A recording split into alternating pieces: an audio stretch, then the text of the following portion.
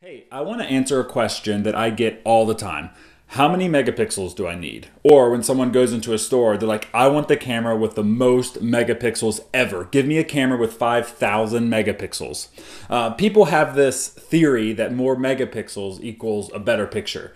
But I have a cell phone that has more megapixels than my first digital camera I used a few years ago. So I just want to kind of talk about that and what megapixels actually are and when they're useful and when they're not useful and when they can actually hinder you. So first, a megapixel is talking about how many pixels are on your image sensor. So film, that doesn't have megapixels because it's film, it's not digital. For example, if your sensor has 24 megapixels, so you have a 24 megapixel camera, then there's 24 million little pixels on your image sensor. So think of a pixel as a bucket and think of light kind of like rain. So as it's raining, all your little pixels are collecting the light. So you've got your buckets, which are your pixels. There's 24 million of them, and the light is the rain. So the more buckets you have, the smaller the buckets have to be. So if you have 24 megapixels, you've got 24 million buckets on your tiny little sensor. If you have 16 megapixels, then you've got 16 million buckets on your little sensor. So obviously the one with 16 megapixels have bigger buckets or bigger pixels, which means that each pixel can collect more light or more rain. Let's say you have a Nikon D3s. So it's an older model, but it's incredible in low light. It's only 12 megapixels, but that thing can collect so much light and it's incredible in the super dark receptions, or if you're shooting in a ceremony site that's lit by candles, I don't know. The thing does incredible because it's 12 megapixels, which means it only has 12 million pixels, which means each pixel is bigger. I have a few examples I wanted to show you. So like I have my GoPro. This thing's tiny. Each image sensor in there is super tiny. And I have a camera I tore apart a long time ago. And this square it's smaller than my pinky fingernail. But this point and shoot camera was 24 megapixels, which means there's 24 pixels on here. I have a D7100. It's 24 megapixels, but its sensor is a whole lot bigger. You can see, I'll do a close-up. But if both of these have 24 megapixels on it, which one do you think does better in low light? And it would be this one, because this one, the pixels are bigger. They're just physically bigger. They are able to collect more light. So that's why when you get a full frame camera, typically it does better in low light because the sensor is even bigger, which means the buckets are even bigger, which means it can collect more light. I have a full frame camera and Sarah has a full frame camera. Hers is 24 megapixels, the D750, and I love it. Mine is the D800 and it's 36 megapixels. So her camera has less megapixels, which means each pixel is bigger, which means her camera is actually better in low light. So mine's 36 and hers is 24. A lot of people are like, oh, give me the one with 36 megapixels. It has more megapixels. But if I can choose, I always choose to shoot with her camera because it does better in low light. So I got my new favorite camera ever in the world, and it's my medium format. And this is film, but they do have medium format digital cameras. They're just like $20,000 and don't really want to spend that right now. So the film on this is huge. So in medium format, the digital sensors are just massive.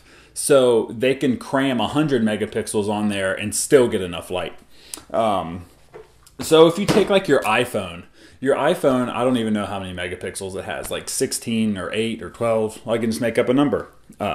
But those pixels are just crammed in there. They're super tiny. They can't collect a lot of light just because they're so small. So the bigger your sensor typically means the bigger your pixels. The less amount of megapixels, the bigger the pixels. So you gotta kind of have the balance. So you might ask, like, why don't I have a camera with 2 megapixels?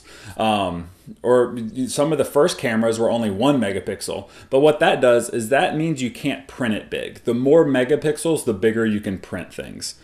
So for example, I'm shooting something for Home Depot.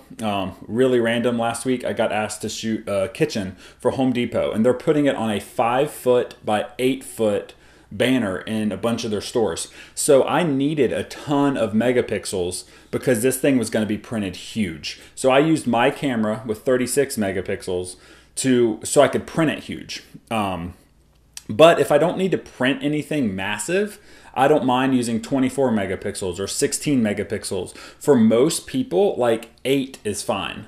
When you're on Facebook, I mean, those are 2 megapixel images. They're tiny. You don't need anything huge. So when you're shopping for a camera or you want an upgraded camera, don't look at just the megapixels. The only thing they're good for is cropping in. So you already take the picture and you want to crop it into here. So you want to cut and lose a lot of this. More megapixels, you can crop more. And then more megapixels, you can print more.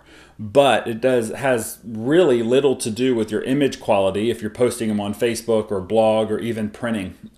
You can print like a 16 by 24 canvas with a cell phone, and that's fine. I mean, if you're printing life-size prints or you're doing billboards or you're doing anything that's massive, then sure, you might need more megapixels. But the typical person really doesn't. So just remember, the more megapixels, the smaller the buckets are that are collecting light. So it needs more. So just a few fun examples. Like I have this camera, the Nikon J1. They have like the J4 out now. But it seems like the cool new trend is 24 megapixels. So like this, say if that was 24 megapixels, they would be a lot smaller than Sarah's full frame camera that's 24 megapixels. My cell phone, the image sensor is tiny. I showed you that. So just think about that. Megapixels don't mean better picture. It doesn't mean better camera. It's just different purposes. My 36 megapixel camera is built for high resolution, huge prints, lots of cropping. And Sarah's camera is built for low light. I mean, it works awesome in low light. And also the more megapixels, the harder your camera has to work. To take those pictures because it's collecting more data, it's storing more data, it fills up your camera faster.